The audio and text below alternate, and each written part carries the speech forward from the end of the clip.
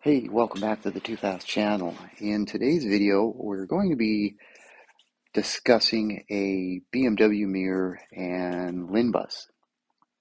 And first off, right off the bat, I am not an expert with LinBus. I've done a ton of research. I've read tech manuals, data papers about the technology and how it's implemented. And the simplest explanation that I can provide is that uh, the LinBus can utilize a single wire in a device to send and receive commands.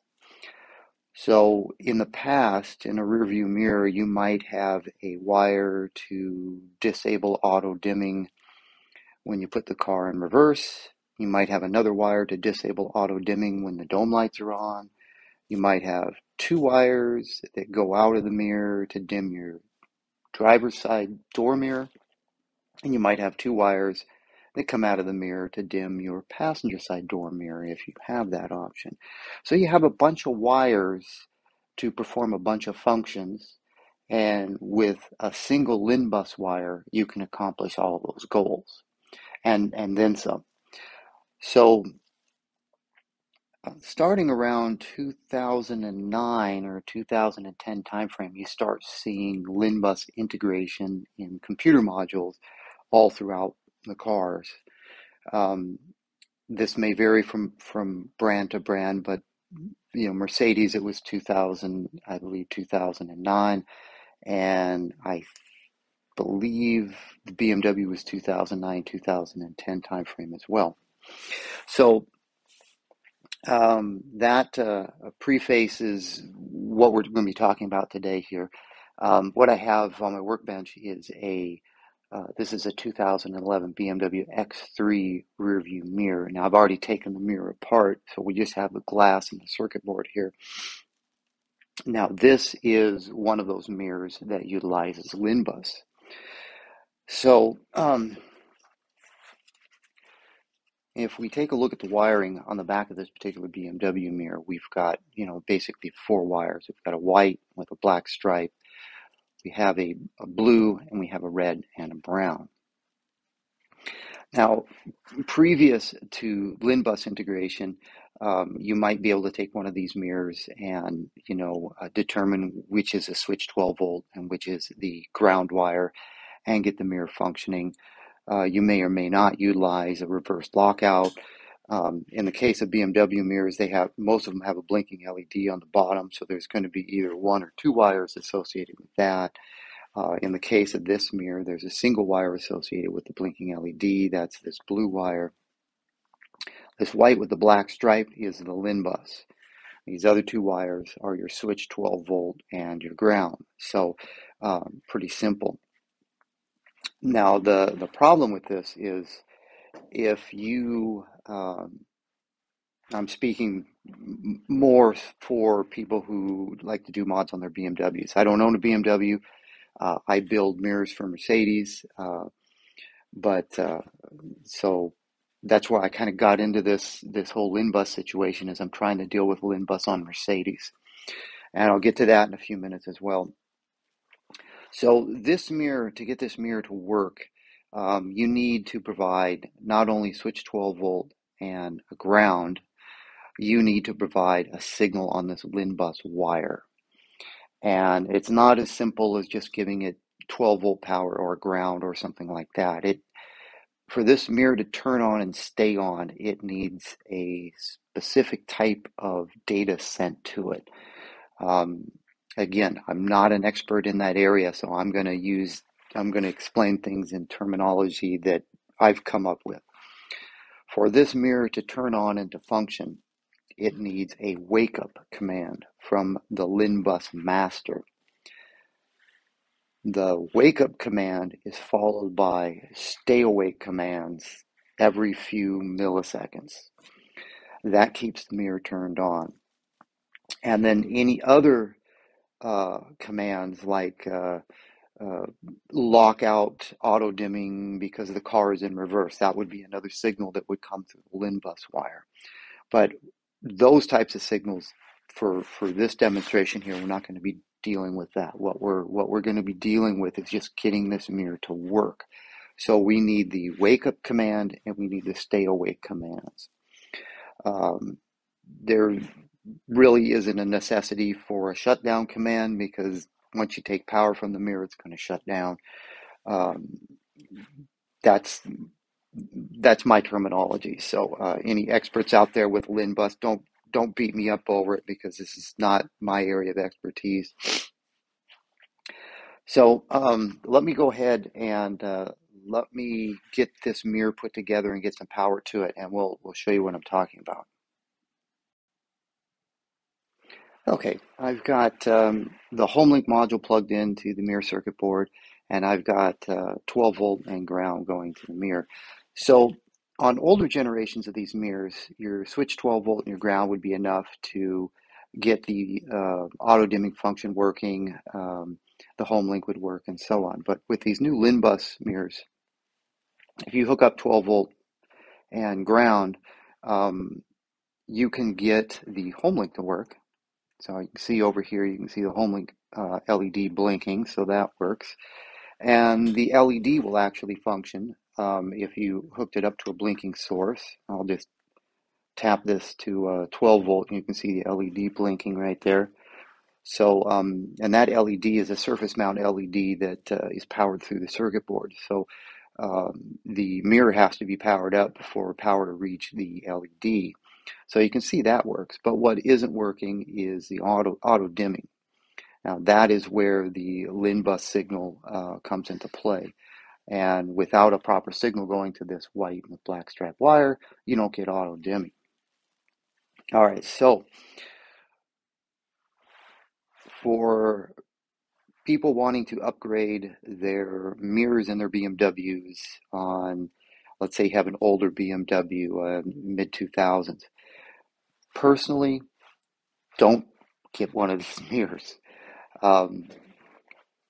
You can get this to work, but it isn't worth the hassle. You know, like I said, this is a 2010 or 2011.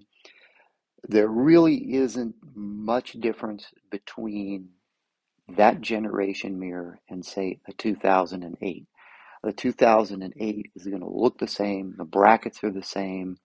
It'll have HomeLink in it. It'll have the blinking LED. It'll have more wires in it because it may have two auto dimming wires for your driver's door mirror. It'll have a wire for reverse lockout. It'll have a wire for the LED. It'll have your switch 12 volt and you have your ground. So you'll have to figure out that wiring scheme in that particular mirror, but you don't need to get a complicated solution to make the mirror work in your car.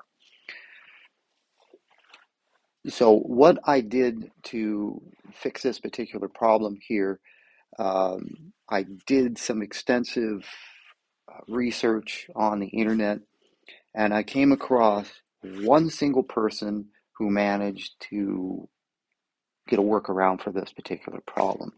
I'll give full credit to him because he's the one who did this. I just contacted him, got his information, and built my own solution based off of the data he provided to me. His name is Nick Holliday. I found him over on website babybmw.net. Now, he wanted to put this type of mirror in his older BMW, ran into the LinBus problem. He had access to a BMW that had LinBus in the car already, so, you know, 2011 or 2012, whatever. He used an oscilloscope with a add-on module to capture the data flowing to and from the mirror on this wire. And he was able to digest that information and pull out, going back to what I said before, the wake and stay awake commands and how often they need to be sent to the mirror to keep the mirror active. So he was able to pull that information out and convert it into a format that could be uploaded to a Arduino module. And that leads us into the next segment here. This is what Nick built, and he gave me the information, and I went ahead and built my own. So mine's a little bit different than his, but it uses basically the same components. We have a LinBus converter. We have a 12 volt to 5 volt regulator, and that's this. And then we have a Arduino. I'm probably not pronouncing that correctly because not that I don't do that much work with that type of technology. This is an Arduino Nano board, and it's basically soldered onto one of these test boards here, following the diagram that I got from Nick. I used his data pulled from the BMW to program this circuit, this board. Now, the information I got from him, which worked for him on his BMW, does not work for Mercedes. I figured that the LinBus protocol would be roughly the same from BMW to Mercedes. Plus, the maker of these mirrors, Gentax, makes the mirrors for BMW and Mercedes. So I figured these commands are probably the same, but there's some difference that does not allow this to work with Mercedes mirrors, but this will work with the BMW mirror. So the other issue I had was programming this. At the time I did this, I couldn't get the Arduino drivers to load in Windows 10, so I broke out an old Windows 7 tablet that I could get the drivers loaded so I could program this. So with this build, and I don't remember exactly how much this set me back. I probably have $35 to $50 invested in this, and probably 3 to 6 hours worth of time. So that goes back to what I said before. This is not worth it to make one of these mirrors work in an older car. The time investment and the cost for the components and the time to build this, it's just not worth it. But anyway, let me go ahead and hook this device up to the mirror, and I'll show you how it functions. Okay, with the LinBus signal generator hooked up, 3 wires on that is pretty simple. You've got ground, switch 12 volt, and then this green wire here that I use goes to the LinBus. Now, what this is going to do when it powers up, it's going to send a wake up command, and then it's going to repeat a stay awake command every few milliseconds. And let's go ahead and power this up. You can see that the mirror right now is not dimmed. I've got the sensor on the back covered with tape. So as soon as I power this up, you'll see the mirror starts to dim. And we've got some blinking LEDs down here on the Arduino, and mirror is dimmed. So the coding that Nick grabbed with his oscilloscope, which worked for him, works on this BMW mirror from this 2011 model. And that's pretty much it. So that's the effort that needs to be done if you wanted to take this mirror and put it into a car that does not have a LinBus already in it.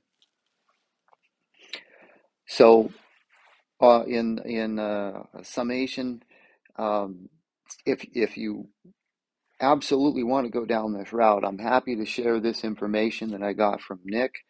I'm not going to post that in the description, but if you want to leave me a comment in the video description, I can get in contact with you and get your email address, and I can email you the data I have. I will not convert your mirror, your BMW mirror. I will not build you one of these. Neither will Nick. I tried to get Nick to build me one of these, and he would not do it, but he was definitely forthcoming with providing me the information that he used to build one. So I will definitely, I would be willing to pass on that information if you wanted to undertake this type of project yourself. So you'd have to leave me a comment, and I can get in touch with you. So an interesting project, to say the least, to tackle this LinBus issue. I don't know if, as the years go by, if there will be somebody will come out with a solution for this particular problem. I'm sure somebody could devise something that was cheaper and easier, but whether the demand is there, that I really don't know. But anyway, that's going to go ahead and I'm going to wrap up this particular video on the BMW 2010, 2011 on auto dimming rear view mirrors, the LinBus problems, and the workaround to get these mirrors working without an actual LinBus circuit in your car. Thanks for watching. I'll catch you in the next video.